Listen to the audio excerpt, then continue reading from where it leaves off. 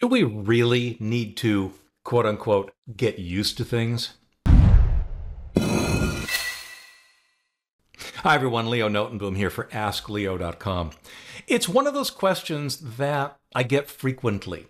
The way I describe it in the companion article is I responded to a question frequently regarding Windows 7/8/10/11 that ended with, why did Microsoft do this when everybody wanted the familiar old XP/7/8/10, right? Whatever previous version they were complaining or wanting.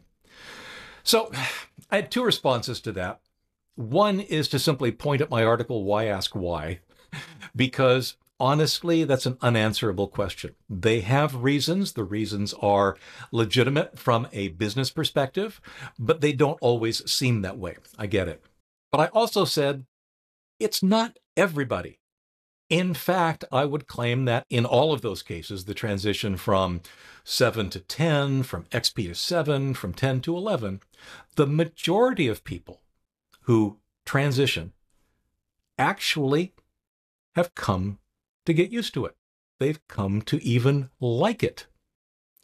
The response, of course, was the user should never have to get used to it. I don't disagree. You're absolutely right.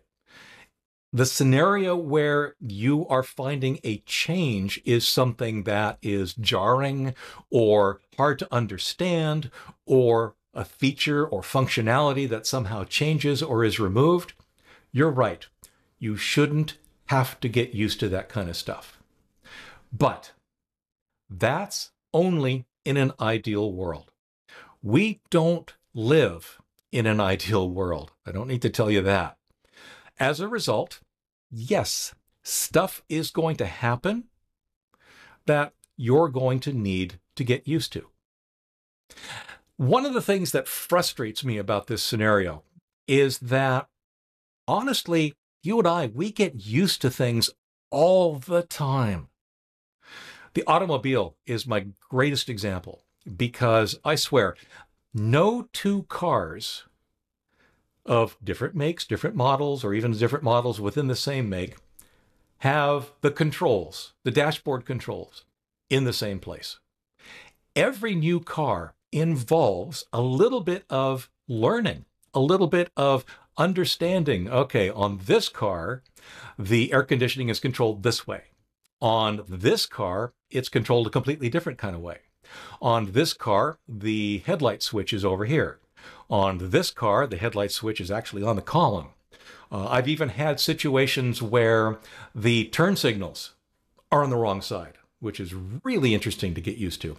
And of course, it's fairly obvious that this big difference between right-hand driving and left-hand driving is a huge, huge thing that if you're traveling in both countries that do this, yeah, you have to get used to it. And you know what?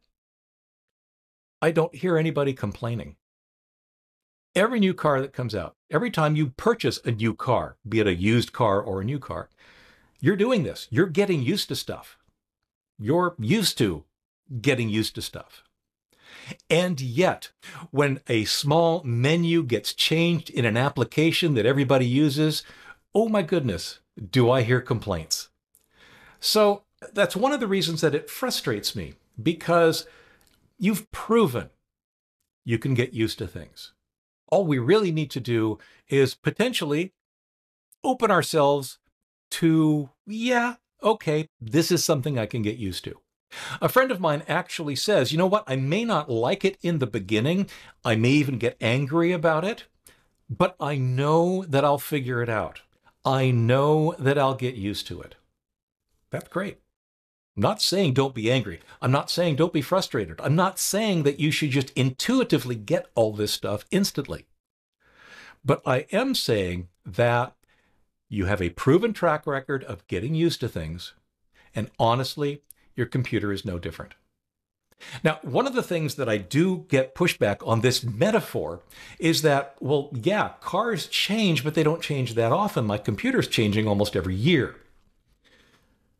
So yes, the time scale for technology in general is generally much shorter than the time scale for automobiles. But it doesn't change the fact that yeah, things change in your car, in your next car, in your computer, in the next version of the operating system. Another piece of pushback I get is that, but they don't stop supporting my car. Actually, they do. If you've got a 40-year-old car, good luck trying to find even gasoline that will work properly in that car. You need to find additives. If you need parts, you need to go to almost secondhand stores or junkyards or whatever to find what you need for that older car. You can keep running that car. It'll just be harder to maintain. And in a lot of ways, it might not even be as safe because of all of the safety improvements that have been made on cars since then. But absolutely, every car that's on the road today will someday be unsupported by the original manufacturer. That's just the way it goes. And it is certainly on a different scale. Another piece of pushback? Not all cars succeed. Well, yeah. I've often likened Microsoft Bob, a piece of operating, it's literally an operating system that failed very hard, to the Ford Edsel. Not everything's going to succeed. That's also a part of what's happening here with both automobiles and software. It's possible that Windows 11 is the next Edsel. I don't think it will be. As I hear from people, more and more people are using it. More and more people are getting used to it. But it could be. It could be the next failure. If you believe the even-odd pattern for success and failure on Microsoft operating systems, this is in the failure mode. But I don't think it's going to. I think it's going to do just fine. So, I'm not saying that you must get used to anything. You want to keep using your old version of software, please keep using your old version of software. Understand the ramifications. I talked about that in an immediately preceding article. But you have that control. Nobody is forcing you to upgrade your operating system. Nobody is forcing you to upgrade your machine. You are very, very welcome to keep using what you're comfortable with.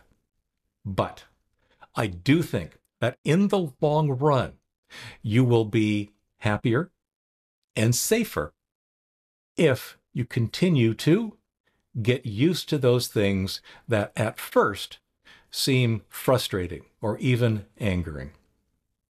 For updates, for comments, for links to related articles and more, visit askleo.com/14854. I'm Leo Notenboom, and this is askleo.com. Thanks for watching.